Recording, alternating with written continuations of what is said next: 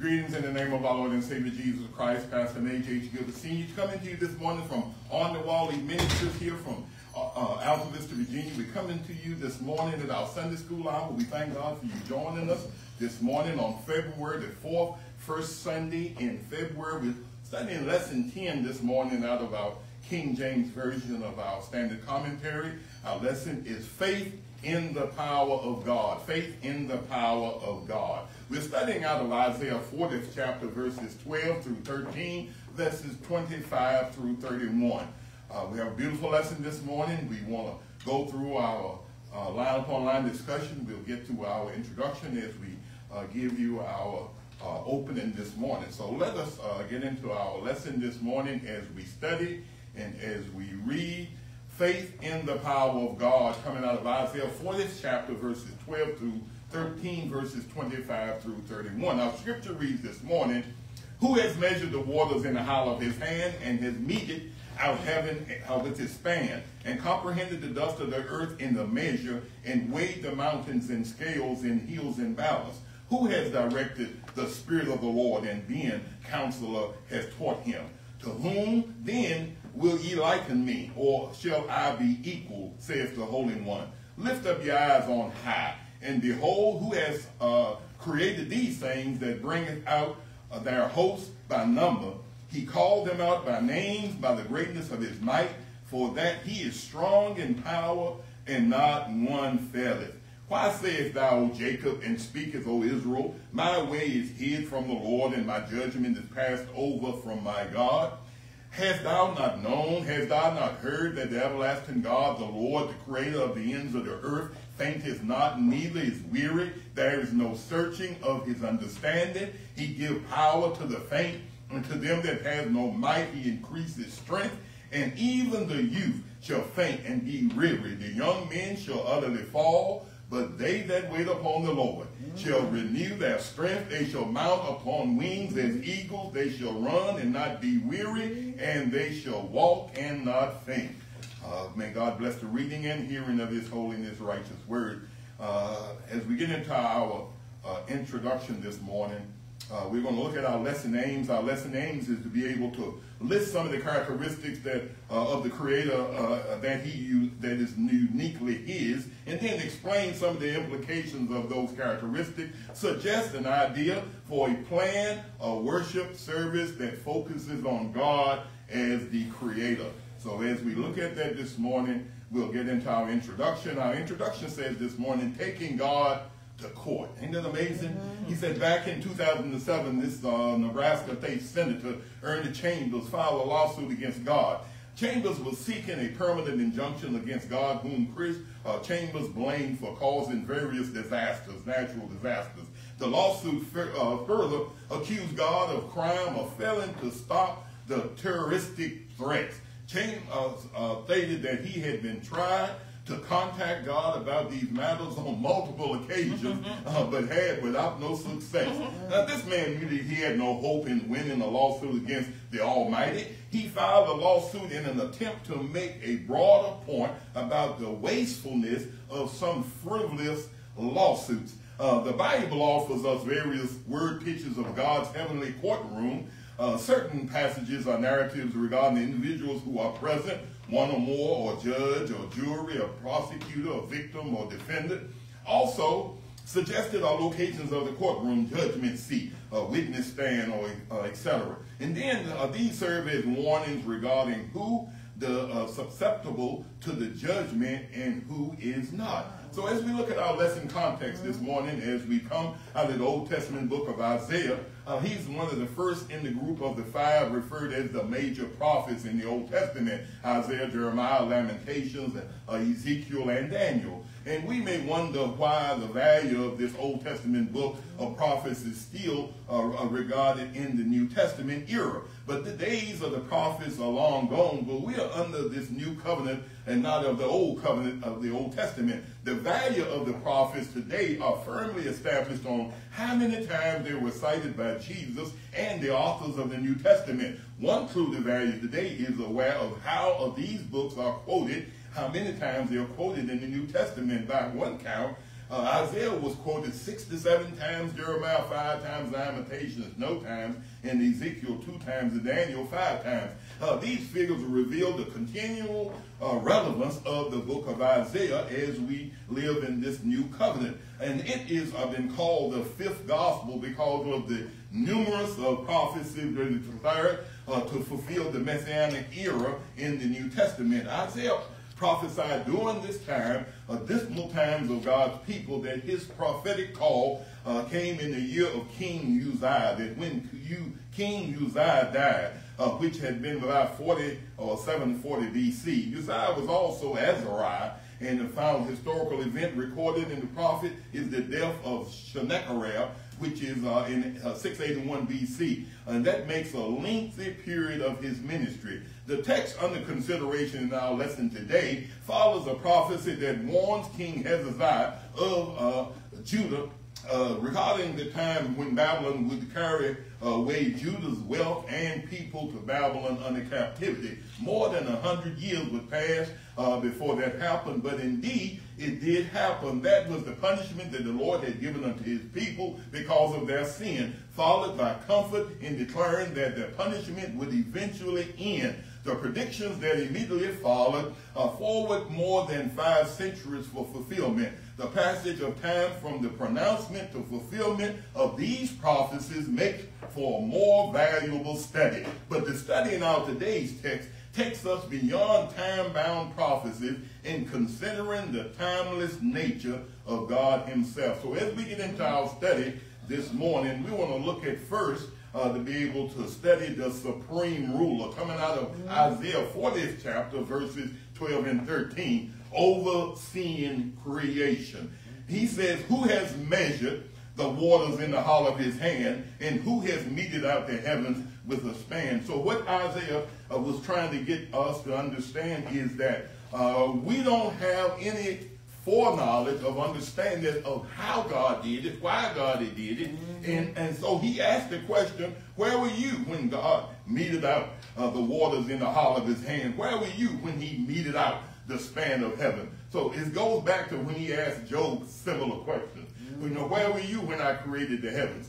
You know, Job declared that he was understanding so much, and why did God put him through so much pain and suffering? And he was saying that, hey, where were you when those things happened? Yeah. So we have no a way of understanding the thoughts of God and to be able to look beyond his understanding. So also we want to look at a certain thing they call parallelism. Parallelism is when they take one paragraph and then they show another paragraph that has the same similar message. So he's telling us here that who measured out the hollow of his hand and who meted out the heaven. So he gave you two parallel events that happened that you and I had nothing to do with. Only God is able to do that. Amen. And then he says in part B of that first, and comprehended the dust of the earth in a measure and weighted out the mountains in scales in the hills of his balance. Isaiah questioned an answer so obvious that we could not have an answer for it. We don't comprehend how God does what he does, but he does. God does things, so he's continuing to help us to give a picture of God that is far beyond our understanding. Amen. Then possessing full knowledge, verse 13, he said, who has directed the Spirit of the Lord, and being his counselor has taught him? There's a scripture that says, who has known God and who could be his counselor? Yes. Who could counsel God when he's the all-knowing God? Yes. The word is omniscient. Omniscient means he's all-knowing. He's an all-knowing God. So who has directed the Spirit of God, and who can counsel God in his time of knowing? So he's getting us in a place of understanding that God knows all, and we need to be careful of how we sometimes question God when God is doing what he's doing. Because we don't understand it. You know, we had the funeral yesterday. We don't understand how death comes in, how sickness comes in. But what we do understand is God said that he would not put more on us than we can bear. Amen. So the only thing we need to do is look and lean and depend on God, trust him in his word, and everything is going to be all right. Yeah. So we have to do that. So we don't have any knowledge of God, and we cannot counsel God. The only thing we need to do is just be patient, waiting on God. We're going to get into that, the last verse.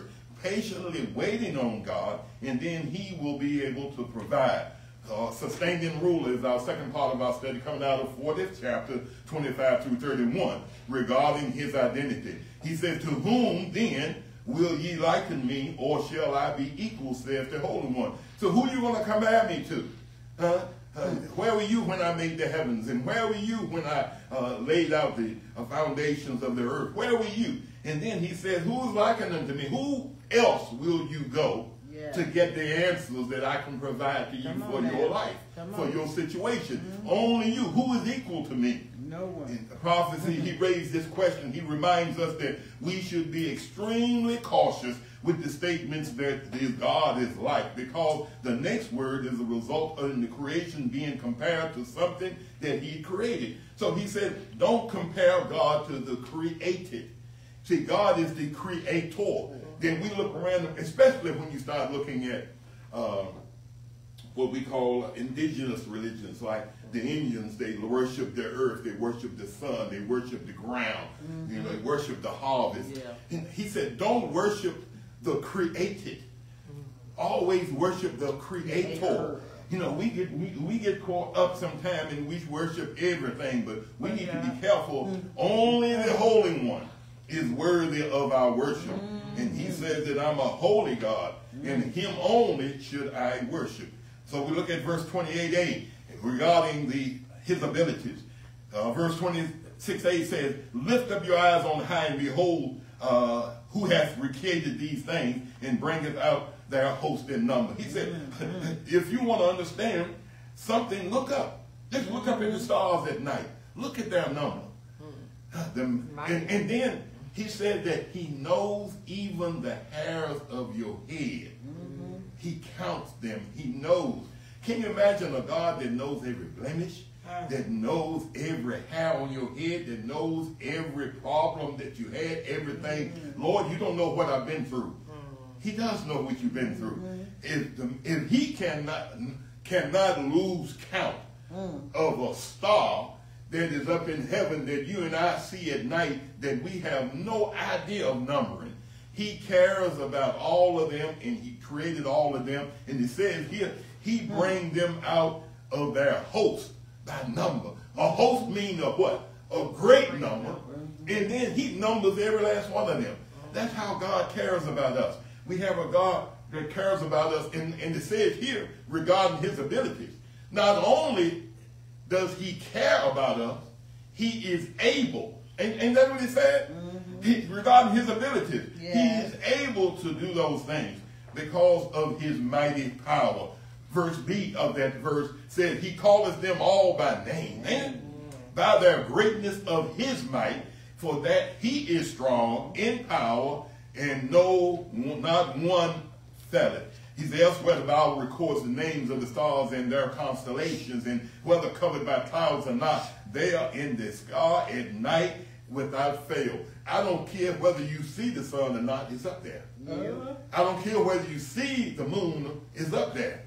I don't care whether you believe in God or not, he's up there. See, what it says that you don't have to evidence. I think we were talking about trying to evidence with your eyes what God has told you in your heart. Sometimes you may not evidence it with your eyes, but what God will do, he will give you confirmation and assurance that everything that he promised you will be fulfilled. He said he calleth them by name, and by their greatness of his might. He is strong in power, and not one faileth. The stars rotate, and the sun rotates around the universe, and the earth rotates around the sun. And all of the planets rotates around the sun in our universe, in our galaxy. But the thing about it is, it does it every day. And never ends, it never stops. So that's our dependency and assurance that we can have in God. He's right there all the time, ain't he? If the stars are never fails in their rotation, what can God do? God will never fail us if we would only put our trust in him. Verse 27, why sayest thou, O Jacob, and speakest, O Israel, my way is hid from the Lord, and my judgment is passed over from my God? Again, he talks about parallelism and testifies this, that the verbs say it and speak is parallel one another. If you're going to say it, you got to do it, ain't it? Yep. Old folks say you got to walk the walk and you got to talk the talk. If you walk and talk don't align, that means everything that you say is in vain. Can't nobody trust your words by what you say. You know, and it has nothing to do with, let me see, let me try to make it like this. It has nothing to do with whether you're preaching or teaching or trying to lead people in a spiritual manner. You're going to lead people by example, no whether you was trying to or not. Right. Yeah.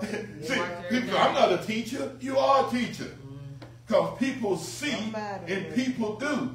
He said, my way is not hid from the Lord. See, God has not hid himself from us. Neither can we hide ourselves from him.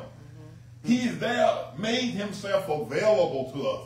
He has not hid himself. His ear is leaning toward us each and every day to hear what look, we always talk about we get our needs. Scripture said he'll give you the desires of your heart. Yeah. If they align with his will. Yeah. Right. All right? Verse 28 said, hast thou not known and hast thou not heard that the everlasting God, the Lord, the creator of the ends of the earth, fainteth not, neither is weary, and there is no searching of his understanding. He said, have you not heard, have you not known that God is that everlasting God, the Father? He is the creator of everything, even to the ends of the earth, and he don't get tired. He don't faint. He ain't weary. Weary in one sense means tired. But here, weary could mean he don't worry about it. Hey, he's got this, ain't it? He's telling us later on in the script, he's telling us not to be weary. Don't worry about it. Why worry about something that you cannot affect? You want to have a change, but you cannot affect that change. You need to talk to the one that can affect change. So he said, there is no searching of his understanding. God doesn't have to read books to get understanding. He is all, and he's in all, and he knows all. He said he does not tire. He does not become exalted. He neither slumbers nor sleep. God rested on the seventh day, but that wasn't he rested because he was tired. What he did, he ended his work on the seventh day. They say he rested. God doesn't get tired where he needs rest. Does not imply that he was weary. It means that God doesn't worry. He doesn't worry about things. At this point, we should take special note how the scripture uses weary in our text. He said that God is not running out of energy. He's not running out of energy. He does not say that, hey, I done ran out of energy and I don't have enough to get the job done. God has enough to get the job done. But they said, on the other hand, God could have been, when he said he was weary, he could have been fed up.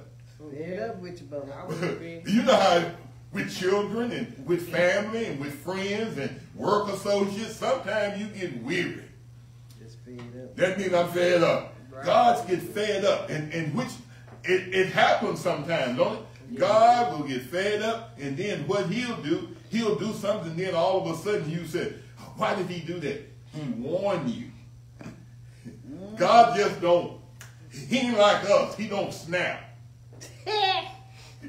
You know how we do. We snap. In an instant. We snap, but God don't snap. God don't snap. But he does he gets fed up. Yeah, and then when he's fed up, God will be able to straighten you up real good, won't he?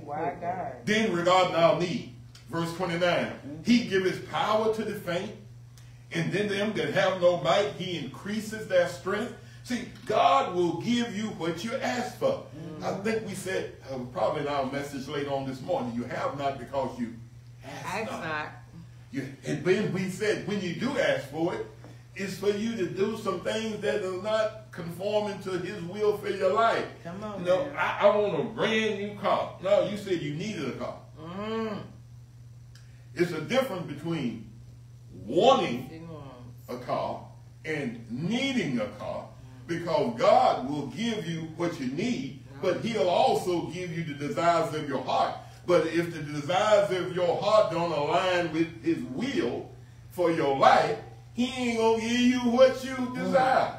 Because he said that you want to running away on lusts of the flesh and lusts of the eyes and the prides of life. He said that those things are not good regarding our need. He said he gives us that power to the faint. The faint means that what? We're weak, ain't it? So he gives power to the weak. And to them that have no might, he increases their strength. So God gives us strength to be able to accomplish things that we cannot accomplish on our own. And then he gives power to us to be able to do things that we never thought that we were able to do. It's amazing. How did I do that? Sometimes you do some things you wonder, how did I do it? Because God gave you the strength that's outside of your physical strength. All right? Verse 30. Even the youth shall faint and be weary, and the young men shall utterly fall. He said that in your own power, even young people that thought that they had all of the strength and all of the power, even the young people, they're going to faint. So don't go to young folk and think that they got the power, they got the ability, they can do this. Now, young people got the same problem you got. They have no power to do what God can do. Right. Only God can do that. He said, when young folk going to faint and young folk going to be weary, and then the young men, that means that what? You think you got a little bit.